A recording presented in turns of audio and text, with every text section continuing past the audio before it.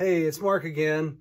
On the series of questions we get about encapsulations, one that comes up frequently is where should we set the threshold or the humidity threshold on the dehumidifier? It's a really good question. The goal of the encapsulation system is to keep humidity at 55% or below year-round.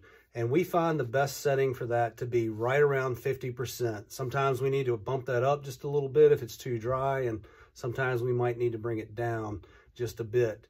But if you have an appropriately sized dehumidifier for your square footage, then right around 50% will keep your home protected year-round.